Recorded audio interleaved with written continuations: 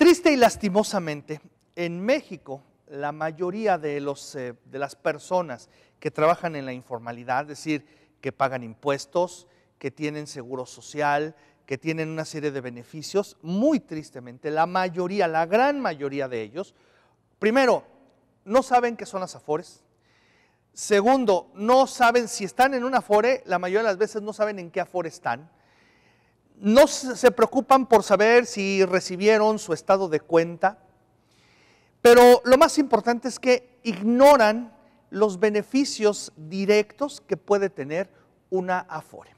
Como usted sabe, las afores son estos mecanismos que van guardando las aportaciones que usted hace, que usted y su empresa hacen, para ir haciendo una alcancía, pues un guardadito, para que en el momento que usted, por necesidad, por un problema físico, por la edad, decida y quiera retirarse, quiera usted jubilarse, pues tenga ahí una cantidad que le permita, dicen ellos, pues llevar su retiro de manera tranquila.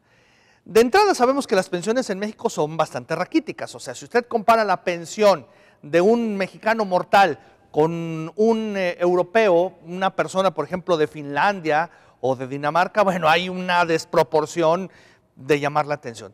Si usted compara la pensión o el retiro de un mexicano, de un mortal, con un ex trabajador de Pemex, por ejemplo, de la Comisión Federal, es también de llamar la atención. Aquí lo hemos dicho, un trabajador de Pemex, un trabajador de la Comisión Federal recibe en promedio 77 veces más dinero que cualquier persona, que cualquier otro trabajador en este país.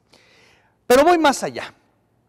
Los chavos, los trabajadores que se van incorporando, que inician su vida laboral, si a usted le pregunta a uno de estos chavos, oye, ¿en qué afore estás? Lo más seguro es que le digan, ¿y qué es una afore?